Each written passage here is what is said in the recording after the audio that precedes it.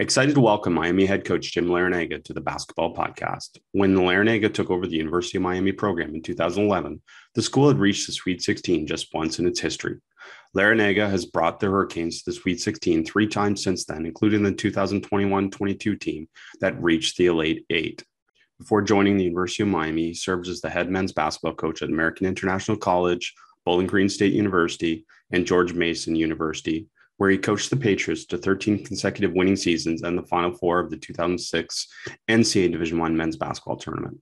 Larrañaga has won several conference and national coach of the year awards and over 600 games as a head coach. Coach Larrañaga, welcome to the podcast.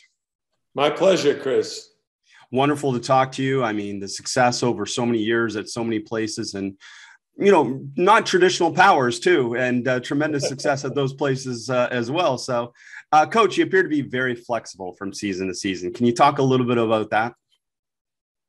Well, Chris, basically, my philosophy has been based on the personnel that we have recruited. So when I first got to Bowling Green State University, I was using the offensive system and defensive system that we employed at the University of Virginia under Terry Holland my last several years. So on offense, we were running the flex. We had five interchangeable parts. The tallest starter was 6'6". The shortest starter was like 6'2". So we just moved the basketball until we could get one of them a good shot. And my first year at Bowling Green as a head coach was 1986, when the three-point shot became legal. And once the three-point shot became part of our offense, then things started to change. And I really enjoyed my first couple of years running that Virginia system. But then my personnel changed quite a bit through the recruiting process. And as my personnel changed, I became very flexible. We needed to adapt to the new kind of player that we were recruiting. Some guys with size. We had two guys that were 6'10" in the starting lineup. We needed to take advantage of them. Our defense changed. We started to utilize the scramble defense more. We wanted to force turnovers and create open court situations. And we even ran what was affectionately known as the system, which was a Paul Westhead style of play, where we try to run and shoot in every 7 seconds. And it was a terrific way to play. Our guys loved it. We beat Michigan State in back-to-back years. We were the first team to beat them in the Breslin Center. And then they came back to Bowling Green, returned the game with Judd Heathcote, and we beat them again at Anderson Arena on the Bowling Green campus. So we've been very flexible throughout the years, and that continues to this day. Yeah, there's no doubt if you've coached that long, you need to be flexible. And you gave me an example saying that this past year, this team that went to the Elite Eight, that this is the first time you used 5 out since your Bowling Green years. Can you talk a little bit about that too? Yeah, that is correct. In the Bowling Green years, because we were playing very, very fast and trying to open the court, play a lot in space, we employed a 5-out offense. And every player handled the ball. Every player had the opportunity to post up if he felt like he had a mismatch. And every player was encouraged to look for the three.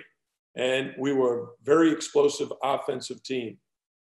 This last season at the University of Miami, which led to our run to the Elite Eight, was really determined last summer when my staff and I sat down and reviewed the entire Atlantic Coast Conference rosters. We looked at everybody's team. And when we looked at Duke, they had 5 starters who would all be drafted in the NBA that weighed like 220 or more. With Wendell Moore and Trevor Keels being at the guard spot, and Banchero and Williams up front, they just was so big. Carolina the same way. And Virginia the same way. So what we ended up deciding is we didn't really match them in the post. We didn't have big guys that could go inside, play with their back to the basket, and score at the rim. So what we decided to do was employ a spread offense, 5 out, with our 5-man, Sam Wardenberg, trailing every play and pulling the opponent's big man away from the basket, giving Sam an opportunity to create some threes for himself and for others, because Sam Wardenberg was a very skillful big guy at 6'10". He could catch, he could pass, he could shoot the three, he could drive it to the basket. He was a very good ball screener.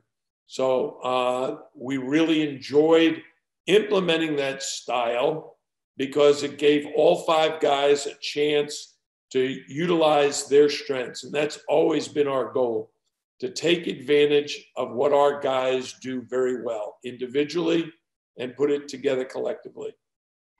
Well, it's a fun team to watch and a fun style to watch. And we're going to come back. I want to talk a little bit more about 5-out because, of course, it's very popular nowadays to talk about that. And you used some unique things to help it be effective. But I mean, I've got a chance to know you and your staff a little bit. So I want to spend some time on something I know that's really important. And you've spent time on not just what to teach, but how to teach. And maybe more time on that, because it strikes me that you value yourself as a teacher.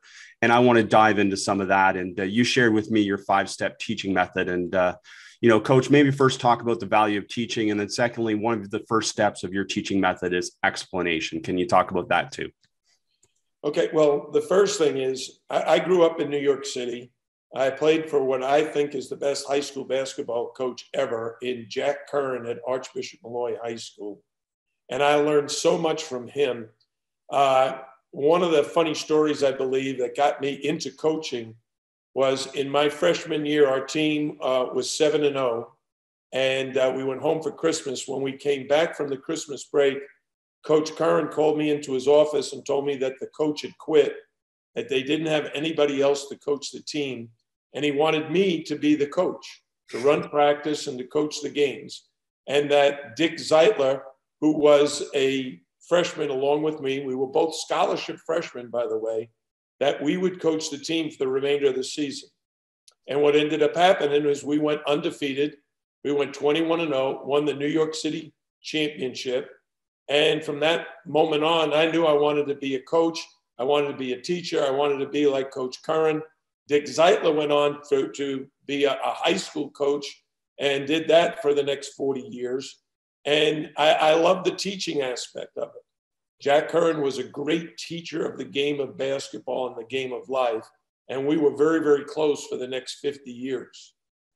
And he taught in a way that was very, very simple. Explanation was the first step, meaning that he would explain to the players exactly what he wanted them to do and how he wanted them to do it. Now, that came from probably the greatest college coach of all time, in my estimation, was John Wooden at UCLA. So we employed the John Wooden, Jack Curran system of a 5-step method of teaching your players. And Chris, as you mentioned, explanation is one. So either me or one of my assistants will explain a drill or an offense or a defense, and then the players, they have to be able to understand and then execute.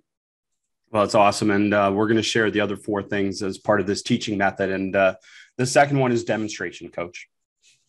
So after you explain something, you want someone who really knows how to do it to demonstrate the correct skill. So if it were an offensive skill, if it's a shooting drill, they're doing the correct footwork. They're moving without the ball correctly or moving with the ball correctly. And if it's an offensive set, we have a whole team of veterans that are demonstrating it so the newcomers can learn from the veterans. And that's very, very important to us. The explanation is in words, the demonstration you can see. And oftentimes the eye is a better teacher than the ear. Coach, it's great to hear. And I love diving into teaching methods. And the third one is imitation. Can you talk about that? Yeah, once we explain what we want done and a veteran group has demonstrated it, then the younger guys, the newcomers, are going to imitate that direction. So I explain, the veterans demonstrate. Now, in this particular case at the college level, it's our freshmen. They've just come in, it's summertime, we're introducing new things, and they're imitating it. And when they imitate it, they don't often imitate it perfectly. So then the next step of the teaching method comes into play. And the next part is obviously correction. Once they're now doing things, and now it's your job to be able to correct them. Yeah, what's funny, when we say correction, oftentimes players might assume that means criticism, and it doesn't. We're not ever criticizing our players. And do you explain that specifically to your players, that correction is not criticism? Yeah, when I talk about explanation, demonstration, imitation, and correction, when I stop at correction, I just say to them, look, we're going to make some very simple corrections. Maybe you need to do it faster or slower.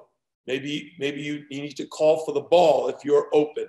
Maybe your cut needs to be faster. Whatever the correction might be, the players understand that once we explain it, the upperclassmen demonstrate it, you imitate it. The coaches have a job to do to be sure you're doing things correctly. Because if you start doing things incorrectly and you start doing those over and over again, then you're going to have mistakes constantly. So we have explanation, demonstration, imitation, correction, and then the fifth and final step, which of course is repetition now. And we're going to dive into repetition a little bit more, but go give us a simple explanation first and we'll dive back into that. Well, it's our belief that you play basketball based on your habits, the habits you develop in practice. And the way you develop a habit is through repetition. You do something correctly over and over again, whether it's your shot, your ball handling, might be your defensive slides or your defensive help. It might be blocking out and rebounding with two hands. Whatever is the habit that we want to develop, we want to repeat it over and over again so you do not have to think about it. It has become an instinct. This is what I do. This is how I do it. I don't think about it. I do it every time, and I do it correctly every time. So I just want to clarify this for coaches, because too often when they hear people talk about habits and repetition, they assume that means memorization and doing things exactly the same way every day. So they memorize it and they regurgitate it. But that's not what we're talking about. We're talking about learning, which is permanent. And permanence requires, I know these are modern terms, but retrieval practice that leads to this permanence. And one of the ways that you do that within your coaching is through the use of constraints. So can you talk about getting these repetitions without being repetitive by using constraints? Okay, let's slow down a little bit. And This stuff excites me, Coach. About some of the things that have gone on throughout my career. Mm-hmm. Let's first talk about Daniel Coyle. Yep. Daniel Coyle wrote a book called The Talent Code. And he described in the book the three things he felt were necessary to become the kind of expert in your area that you'd like to be, whether you're a coach or a player. The first step was ignition. You need to get ignited, motivated, something that's, lights your fire to say, I want to be a coach or I want to be an NBA player. There is something.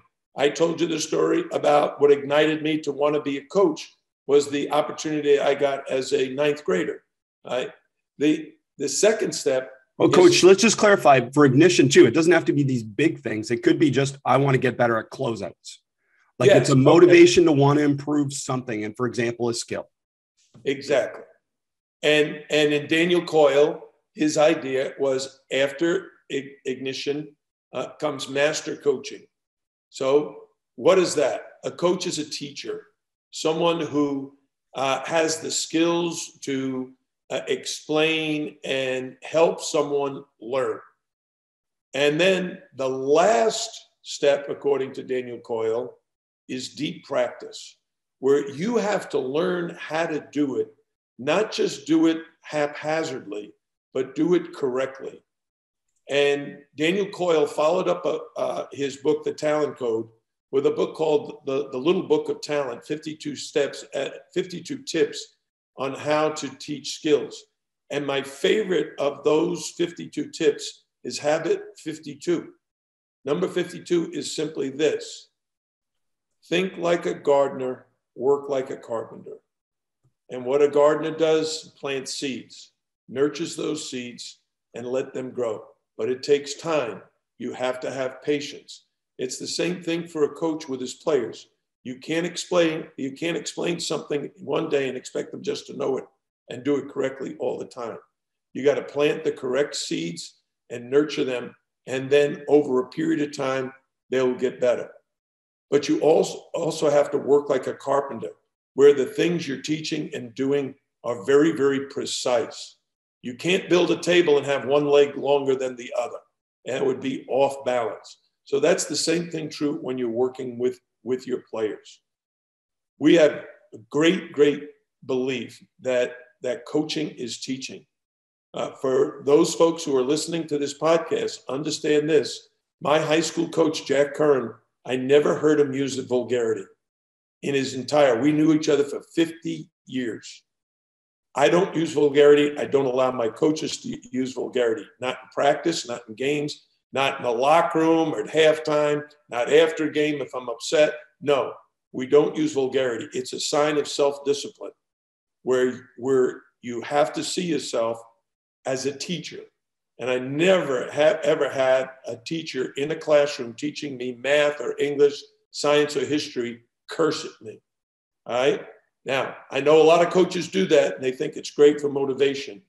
I tend to believe that my job is to build self-esteem and confidence. And you don't get that by tearing someone down. You get that by reinforcing all the fundamentals that you're trying to teach and get them to do it correctly over and over again.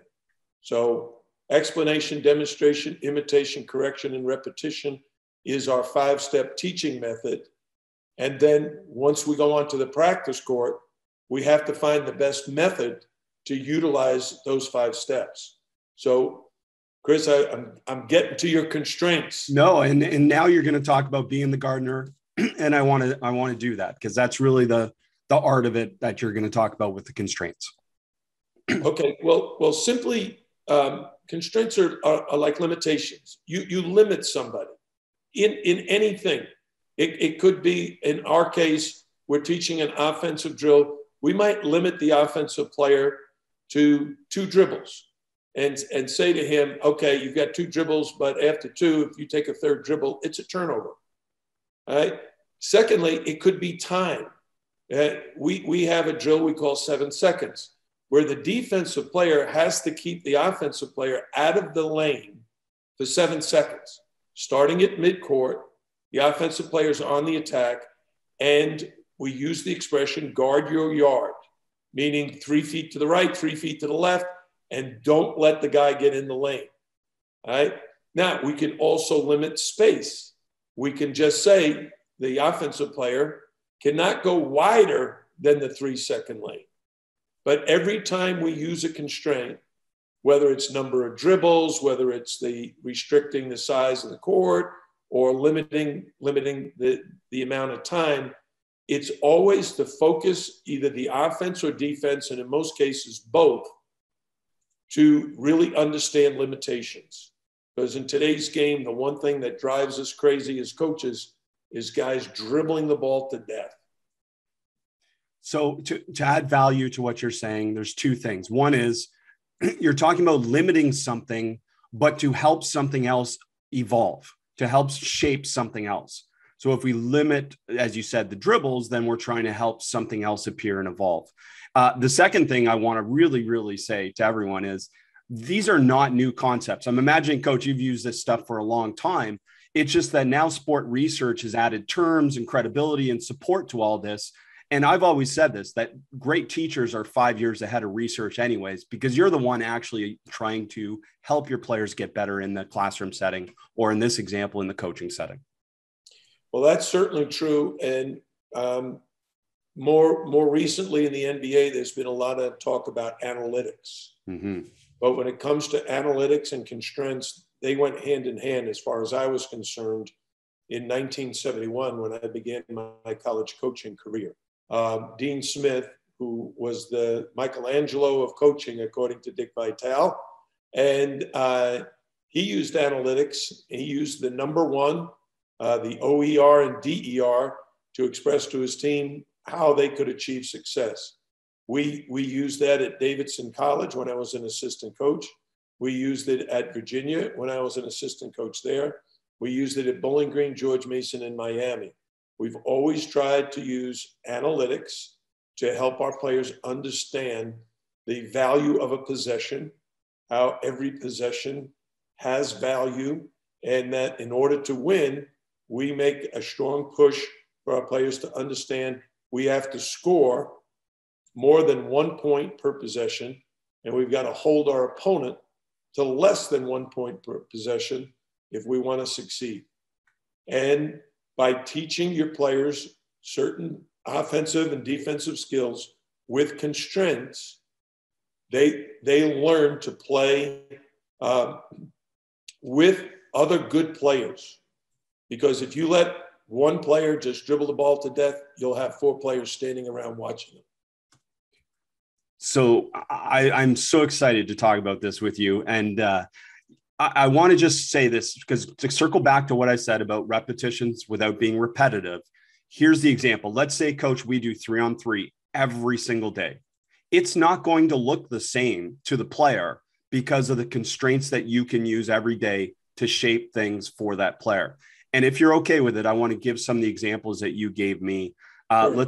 Let's start with this one. Every shot must come off of a pass and assist. So that's a constraint within this 3-on-3 that shapes learning.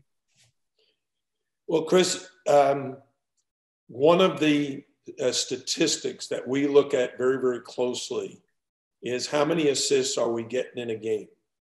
Our goal is to get 16 assists or more. There are games where we've had far less.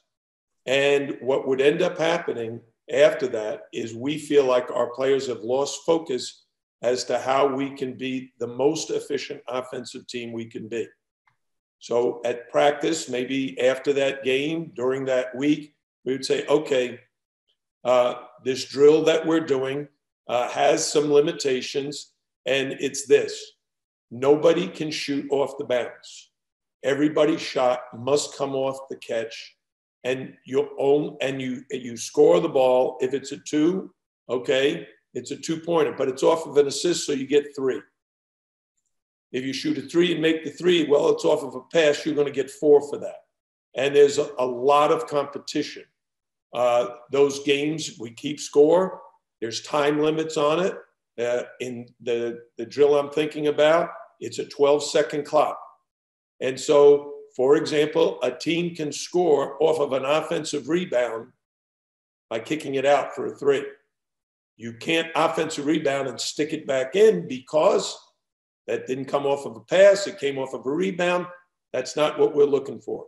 And so our big guys, when they offensive rebound, sometimes during games, the best shot is a kick out 3. And our players realize that from the drills that we do and the constraints that we put on them. Well, it's awesome because, I mean, you're connecting your constraints to analytics and what drives success in your program, which is ultimately what we want to do. They want to know that's what we worked on and it's helping us, isn't it? Exactly.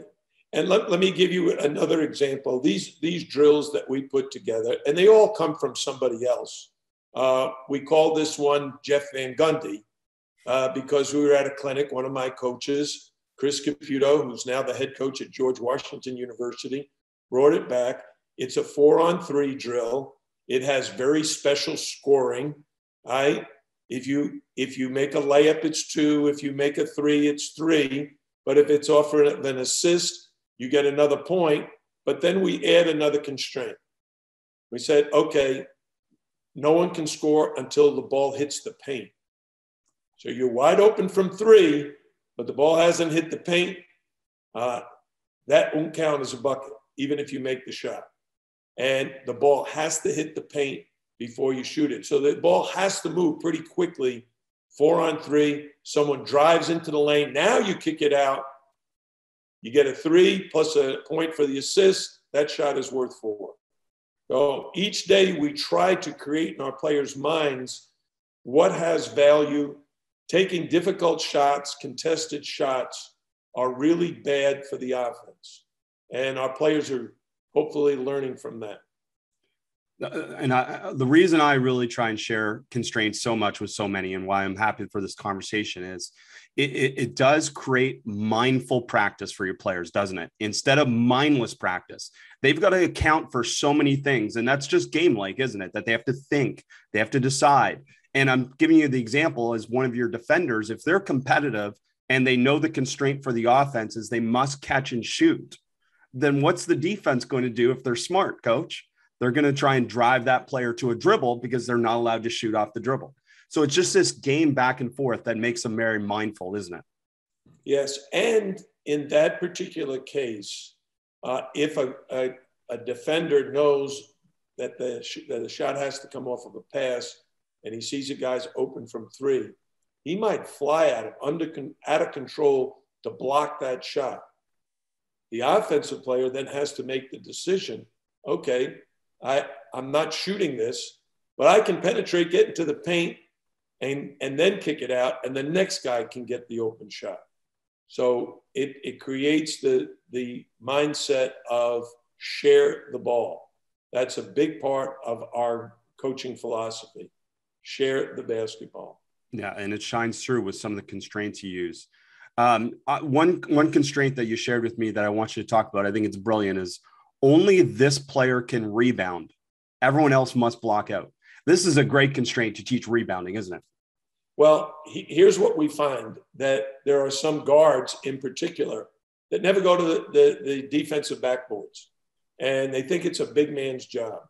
So what we do is we'll say to the players, okay, it might be a 2-on-2 or 3-on-3 drill. But I'll say, okay, only the point guard can rebound. Everybody else just block out, keep your man from getting to the glass so that the point guard can get the rebound. And it'll put in the player's mind, man, that means I got to go get the basketball.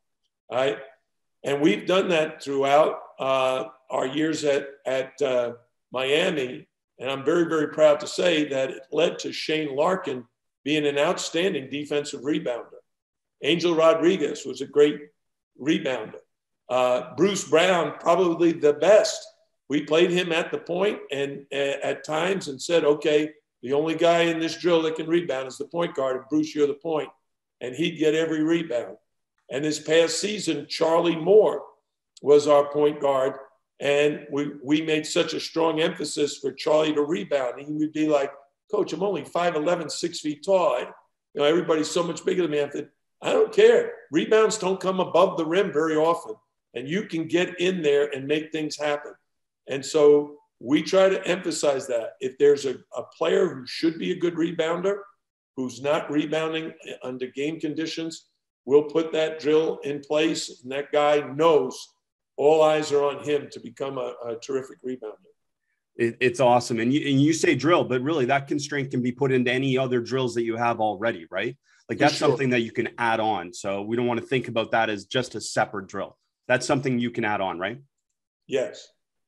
Talk to me about some of these other ones too, Coach. And I know you use some acronyms here, but TOBE drill, reduce turnovers. Okay. That I call TOBE. TOBE stands for turnover, ball, elimination. Okay. When we're emphasizing to our players that they're turning the ball over way too much, making careless passes or not catching the ball with two hands, the offense is turning the ball over way too often. We tell them, okay, we're going to be in the TOBE drill for the rest of practice. Meaning, we have 12 basketballs in a rack. You turn the ball over, that ball gets eliminated. That's gone. Now you turn over another one. That ball's gone. And pretty soon, you're reducing the number of basketballs in the rack. And the players understand that when there's no more basketballs, what do, Chris? We condition, we run. You create an emphasis. we do not play basketball anymore because you guys are too careless with the ball. So as the balls in the rack get eliminated, that the players start coaching each other. Don't throw a difficult pass. Come to me all passes. Don't try anything dangerous. And so they start focusing more on simplicity, on throwing simple passes and completing it. And the defense picks up, because we might have it where one team is the one that's turning it over too much in a 5-on-5 situation. And we'll say, okay, this team is in the Toby drill. And they might have 6 balls that they have. But after the 6th, that team is running. And it forces everybody to realize the importance of not turning the basketball over. You said something so important, I feel, too, is that you don't do that. That's not every drill, and that's not every day, is it? Yeah, you're the gardener, and that's coming back to this gardener example, right? That if you do that every day, you're taking away player freedom, and you want to balance their freedom and creativity with not turning the ball over. And if you did it every day, you would restrict them. Talk to me about that, because that's the art, I feel, that what you said there. Well, I don't know if any of your listeners are golfers or if they would know this name, but one of my dearest friends, who I've known for more than 40 years, is Dr. Bob Rotella. You know who Dr. Rotella is, Chris? Sports psychologist, isn't he? He's a sports psychologist, and we got to know worked with Tiger Woods, if I remember, too. Well, he works with probably 30 of the top golfers. He's worked with everybody that John Calipari's ever coached since his UMass days. He's an expert in sports psychology, meaning the mental side of the game. And we're always emphasizing to our players that mental is to physical as 4 is to 1, meaning it's 4 times more important to be mentally right than the physical. Every player we have is physically capable, but are you the one that makes good decisions? Are you smart? Are you someone that understands the game mentally? So we've used Dr. Rotella throughout my career, talking to individual players about how to play the game of basketball. And in his particular case, he's always emphasizing to me, and I want you to understand, I mean this sincerely, during games, clap for mistakes. What does that mean, clap for mistakes? So now all the teaching that we've done in practice, once the game begins, we're not teachers anymore. We're cheerleaders. And you say, what does that mean? You don't want your players looking over to the bench every time they make a mistake. They're worried, am I going to get taken out of the game? Is coach mad at me for missing that shot? Is he mad because I turned it over? So my players are going to always see me smiling and clapping even when they make a mistake. That in turn helps them relax so that they're not worried about being jerked out of the game because they made 1 mistake or 2 mistakes. And it's very, very important. Dr. Rotella is always emphasizing build confidence, build their self-esteem. Let them know that you're their biggest fan. Because if you believe in them, they'll believe and trust in you. And so that's what we try to do. So even though in practice, we might be emphasizing no turnovers, no bad shots, don't take a contested 3, all those things. Once the game begins, we want our players to know we're behind them 100%. We believe in them. Go out and do your job. My coaches say to our recruits all the time, Coach L is going to give you a lot of freedom to be who you are. I tell the recruits, I'm going to give you a lot of responsibility to make a lot of good decisions. You've got to be mentally sharp to play at the University of Miami, meaning you have a high basketball IQ, which has been taught to you by my staff, and we're excited about your ability to lead us to success. Love that. That's gold, Coach. Thanks for sharing that example. Floyd Miller missed layup. What's that? Well, I was the head coach at Bowling Green State University, and we recruited Floyd Miller out of Brooklyn, New York. Tremendous talent, great kid, worked really, really hard. But in his freshman year, he would miss more layups and dunks than any player you could ever possibly imagine. And I kept saying to myself, how do we teach this young man to realize that he could be a great player if he just made his layups and dunks? He was missing so often. So we created what we call the Floyd Miller rule. And that was very simply this. If you miss a layup, Floyd, you got to do 10 push-ups. If you miss a dunk, you got to do 20 push-ups. Now, this is always in practice, and it's always uncontested. If you go in for a contested layup in practice and you miss a contested layup, okay, you missed because the defense made you miss. But if you're uncontested, and that can be in two-line layups warming up, you got to do 10 push-ups for a missed layup, 20 push-ups for a missed dunk. And because we did not want to single out Floyd, we called it the Floyd Miller rule, but it applied to everybody. And it's been that way throughout these last 30 years of my coaching career. And by the way, Floyd Miller became the leading field goal percentage shooter in Bowling Green history when he graduated. So it really worked. He quit missing layups, quit missing dunks. He started to do things more simply without the twists and turns and double clutches and 360s. He just did it in a simple way, and it led to great success. In his senior year, he shot over 65% from the field, and he was one of the top 5 field goal percentage shooters in the country, and basically making layups, dunks. Great stuff. I mean, Google's getting a workout with this podcast too, for all those listeners, wanting to connect to so many of the things that you're mentioning from the past, which is awesome as well. Coach, must have STS and BS before shooting. Yeah, well, STS is a screen-to-screener action, and BS is a ball screen. So again, a constraint before you put the ball up in the air to shoot it, you got to do some things first. One of our great beliefs is the ball's got to change sides, and you have to have some movement. And we're talking about half-court offense. We're not talking about transition, not talking about fast breaks. In our mind, transition is simply this. It's a racetrack, and the first one to the rim can win. If you can put a big guy down the floor or a guard out running the field, you'll get a lot of layups. All right. One game we played, Dick Vitale was doing the game, and he kept saying about our Miami team, they're getting layup after layup after layup. Well, that's the transition part. We're not talking about that. We're talking about when the defensive opponent is set. They have 5 defensive players back. We're bringing the ball across midcourt, and now it's 5-on-5. So a lot of times we do several things. We do a lot of ball screening in our offensive sets. In fact, we've led the country in scoring off of ball screens. In the last, we've just completed our 11th season.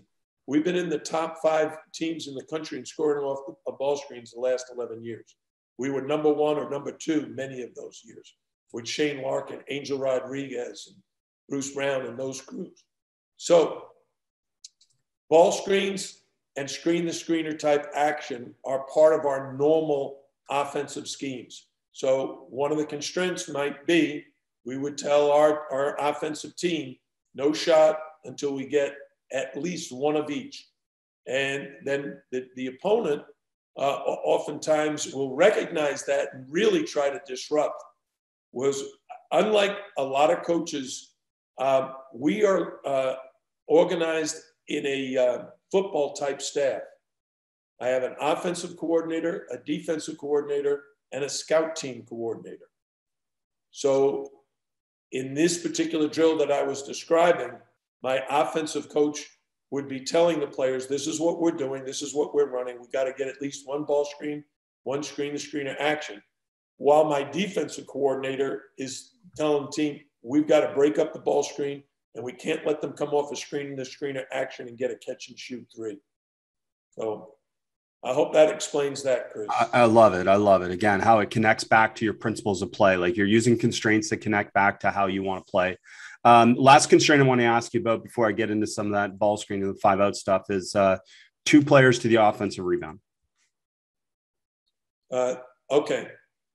One of the things we find is, and it can be described differently in a sense, this. We're going to send our 4 and 5 man to the offensive board every time. But the question we ask is, who's back? Who is back? 3 players must get back. They must beat the ball to our defensive end. So we have at least 3 guys always back defensively, while 2 players have the responsibility of trying to get us a second shot.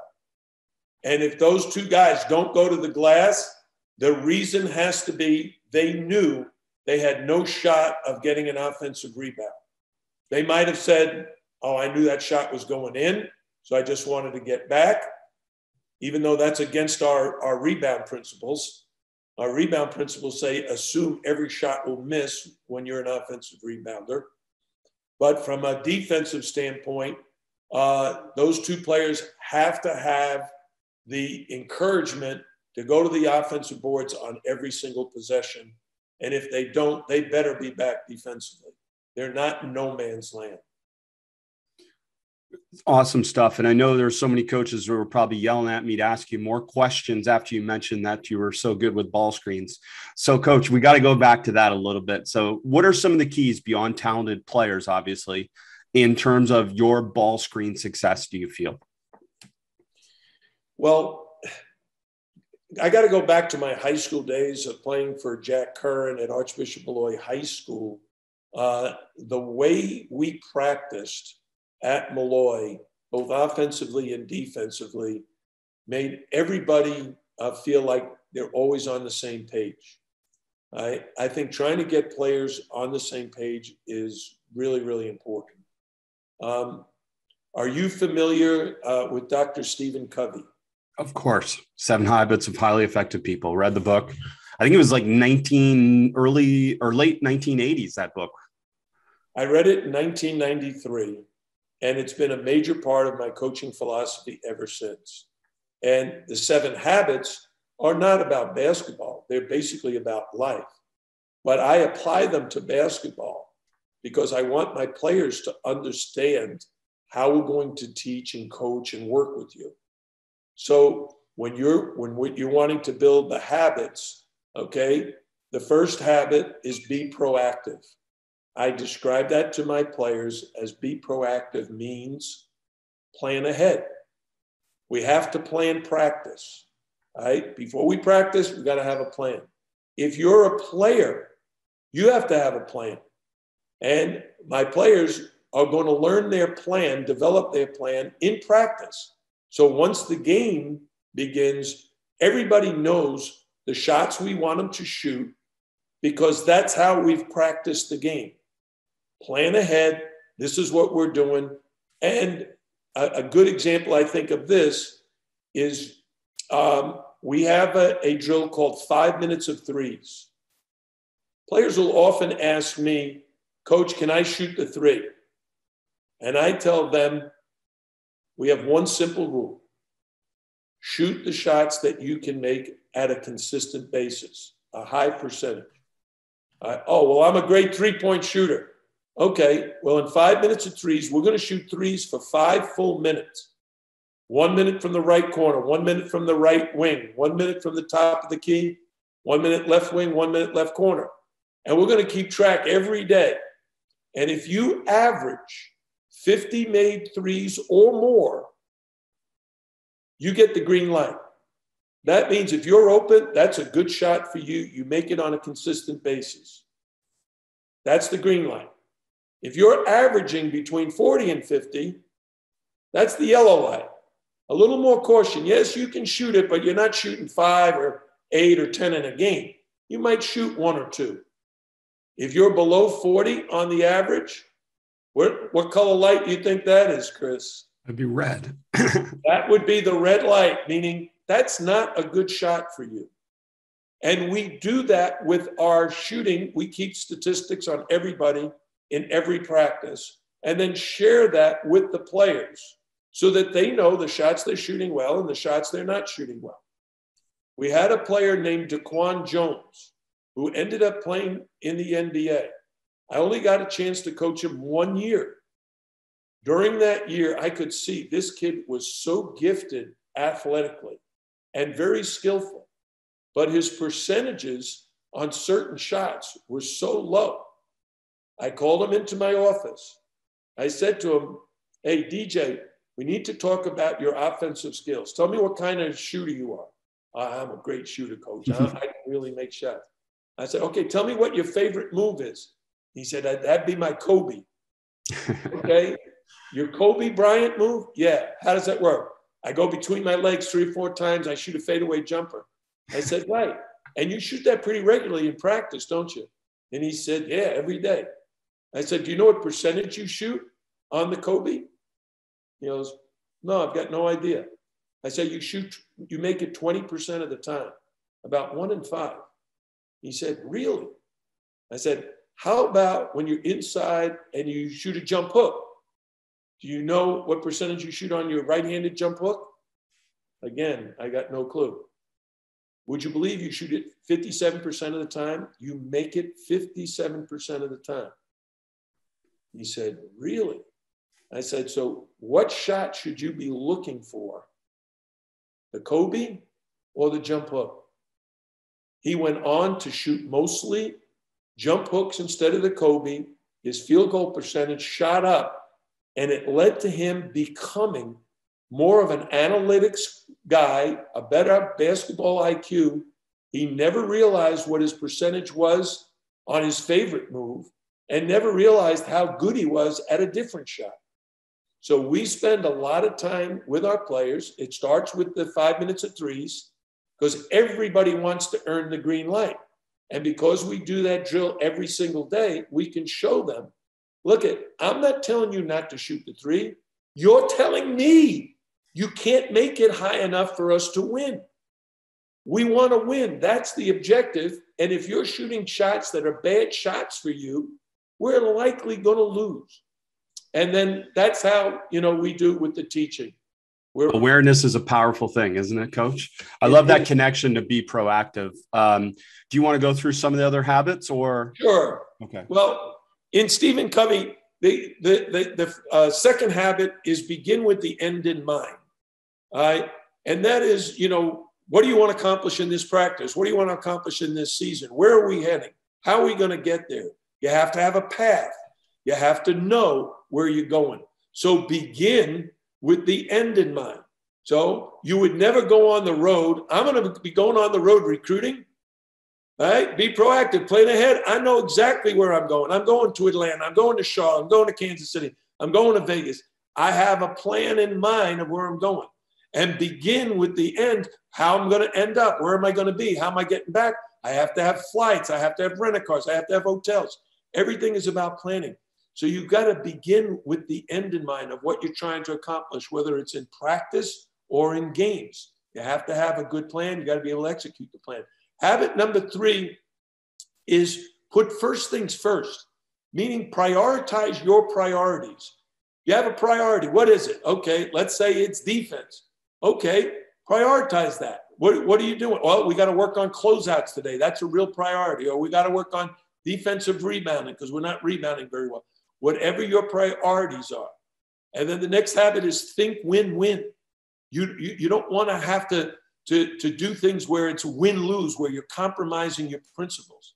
And then the 5th is seek first to understand and then to be understood. Okay, so this leads me to a story. For those guys who have followed Miami basketball, we had a player named Kenny Kaji. All right, so he came into my office the very first day I met him. He was already a sophomore. He was a transfer from the University of Florida. And he came in and sat at my desk. And I said to him, Kenny, tell me about yourself. And he said, Coach, I'm a stretch 4. And I said, how tall are you? And he said, 6'11", 272 pounds. And I said, and you're a stretch 4?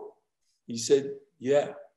I said, well, Kenny, do you know what a stretch 4 does? He says, yeah, it shoots threes. I said, okay, so I never saw you play at Florida. How many threes did you make at Florida? He said, none. They wouldn't let me shoot them. So I said to him, okay, we have a very simple rule. We got a drill called 5 minutes of threes. If you can make them, make over 50, you're going to get the green light. And sure enough, that very first day, he made 57 and he made 55 to 65 almost every day. He was a terrific shooter. But to get back to my point, seek first to understand and then to be understood, I wanted to know where he was coming from. I didn't want to say, oh, Kenny, you're 6'11", 272. We're going to play you in the low post and really get the ball to you. Because if I said that to him, he would have been not again. I wanted to listen and learn what he was all about. We do that with all our players. We did it with Kenny Kaji this past year. We did it with Charlie Moore, who had been already to 3 different schools, California, Kansas, DePaul. Now he was coming to the University of Miami. And all I wanted to know was, Charlie, what are you all about? By understanding him, I was able to coach him much better. And then the 6th habit is synergize, which is what we're always working towards, having the sum of the parts greater than the individual parts. So as a team, it's all about teamwork. And then habit number 7, which we greatly believe in, is sharpen your saw, which basically means rest and recover, rejuvenate yourself so that you can always be at your best. You need sleep, you need hydration, you need nutrition, you need conditioning. You want to be at your best as often as you possibly can be. Wow, Coach, thank you. Because, I mean, too often we get bombarded as coaches with lists, right? The 7 habits of highly effective people. But what you did is you gave power to the list by making them practical for us and giving examples that actually apply. And that's really the value of those lists, is it's practical and it helps apply things. So it's just great. Now we've gone through that, Coach. Let's circle back to the ball screen example. How did you become such an effective ball screen coach and effective ball screen team? Well, it's funny. I told you we're very flexible. And flexibility comes in a lot of different areas. When it came to offense, we were at Miami in my first year, and we had a lot of guys. We ran an offense at George Mason that we implemented initially at Miami, and it wasn't working. And when I sat with my staff, I said, well, if we fully examine the strengths of these players, they're not catch and shoot guys. They like to put the ball on the ground. They're very, very good at attacking off the bounce. So what we need to do is create opportunities for them to attack off the bounce by giving them ball screens. And we're going to do it a lot of different ways. And so we started implementing very simple offensive techniques, and we started with drills. And one of the first drills we implemented is called OKC, the Oklahoma City Thunder. Back then they had James Harden, Russell Westbrook, and Kevin Durant. So it was a 3-on-0, which we drill, which became a 3-on-3 drill, where you had a ball screener and roller, a ball screener who picked and popped. On the roll, if the ball screener rolled, we had a lift man. So the offensive player with the basketball had to learn to read and react to how the defense was playing. And our defensive coordinator would defend the ball screens. He would tell the defensive 3-man team several different ways to play the ball screen: switch it, trap it, ice it, hedge or show really hard, jam it. And so the offense had to learn how to read and react to each situation as a 3-man team. And then we had to grow that to 4-on-4 and eventually 5-on-5. But the ball screener knew what his job was, how to set the screen, the angle of the screen. We call it cracking, where a screener's, the crack of his rear end is facing where he wants his teammate to go. So we don't want a screener to run out and set the screen where his crack is facing midcourt. The guy can just go under the ball screen and it's not effective. But he wants to get the lower third of the defensive player, make that guy fight to get over that screen. So we go from 3-on-3 to 4-on-4 to 5-on-5. I hope that answers some of your questions, Chris. Absolutely. It's great. And it connects to everything that you've talked about through the whole podcast. And I did promise the listeners, we're going to talk a little bit about 5-out. So, and you've talked about it a little bit through everything we've done, but you sent me five things: run to daylight, cut hard and finish your cut, catch and see. I want to talk about the fourth, especially. And the fifth one was movement. The ball must change sides of the floor, which you talked about when we talked about constraints. But the fourth one, help somebody else get open by screening or slipping a screen, cutting or penetrating and pitching. Can you talk about that one in particular, and just in general, some of the 5-out things that you did this year that you found successful? Okay. The first teaching point, run to daylight, is something we talk about on offense constantly. And that is, I see way too many players that don't understand spacing. They'll try to split a ball screen and they'll end up turning it over, or worse yet, get a knee in the thigh because there wasn't enough room. So we're constantly talking about running to daylight. Try to find the space where you can go comfortably. The second thing that we mentioned was about cutting, because I think too many times a guy doesn't cut with a purpose. He'll cut, not even looking for the ball sometimes, or he'll cut and he'll stop his cut midway because I'm not going to get it anyway, and then come back. That's not what we're teaching. We want someone who cuts hard with a purpose and doesn't stop the cut. The area that you're talking about, please repeat it again. Well, the third one was catch and see, which is read the defense. And you've just talked. Every time you touch the ball, you got to read the defense. You're a defender, and we talk about the three things you have to control. You have to control yourself. You have to control your defender, but you also have to control the other 8 guys. And the way you control them is by seeing how they react to what you're doing. And then number 4, again, repeat that, Chris. Help somebody else get open by screening or slipping a screen. And when I picture your team this year, I picture that I saw a lot of that helping the 5-out with spacing, but also with creating gaps. Okay, so I'm gonna just use some numbers. They're the easiest way for me to visualize. Please. So one has the ball. He's our point guard coming across the midcourt line on the right side of the floor. The 2-man is in the right corner. The 5-man is trailing the play, is like at the logo of most courts. The 4-man is at the left slot position, and the 2. And I have 2 in the right corner or not? Yeah, I think 3 is on the left corner. So 2 and 3 occupy the corners. 5 is trailing. 4 is on the left wing. What we want is to change sides of the floor. So the first thing we're going to do is one's going to throw it to 5, and 4 is going to cut, because the moment he cuts, he's going to open up the guy on his side of the court. Actually, 4 has 3 different options. He can cut, he can screen for the 3-man in the corner, or he can take a dribble handoff from the 5. We want immediate movement and touches. We want the ball to change sides, and we want cutting. So what guys will do, let's say the 5-man has it, he'll dribble at 4, 4 will backdoor, he'll hand it to 3. As 3 comes off of that ball screen, 1 is moving and getting 2 now involved. 2 is coming off of the screen by 1.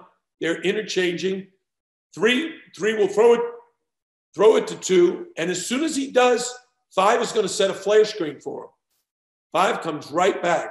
He screened, handed off, he rolled a little bit, but now he's flashing up, and he's trying to get his man to overreact to his flare screen.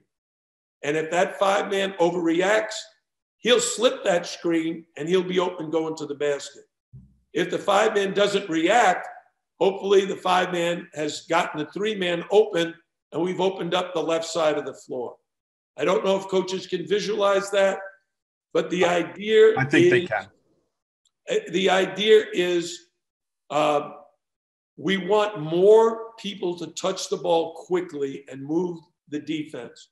So 1 started with it. He hit 5, 4 cut, 3 handled the ball. He threw it to 2.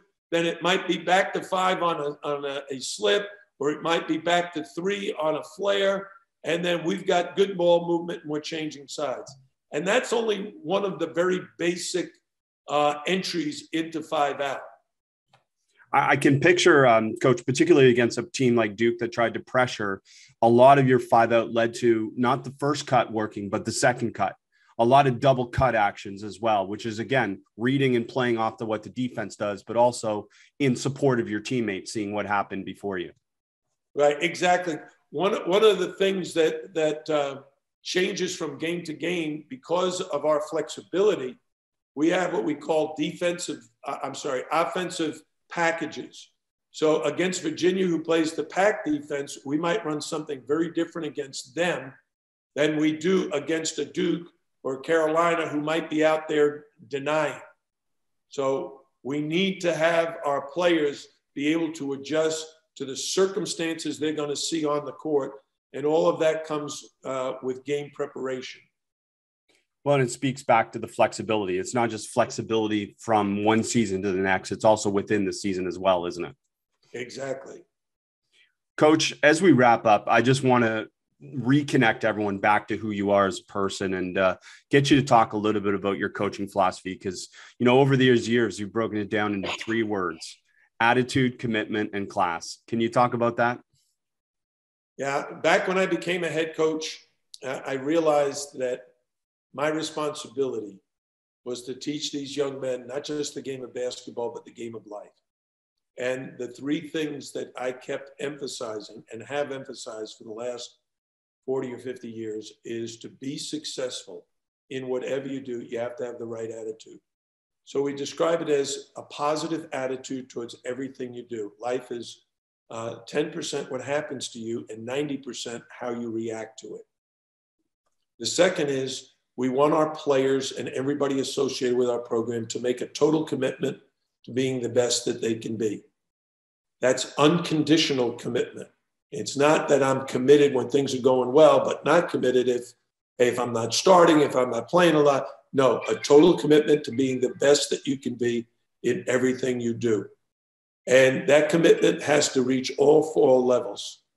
Commitment has 4 levels: physical, mental, emotional, and spiritual. And we talk about that all the time. And then the third step of our philosophy is class. By class, we mean behavior. Behave in a first-class manner. Be a role model for younger kids. Be a role model for our program. Be a role model student. Be a role model citizen. Because in one day, basketball is going to end. Develop first-class behavior. That's what will help you be successful. Someone with a positive attitude who's willing to make a total commitment, great work ethic, and to always behave in a first-class manner. That's our philosophy.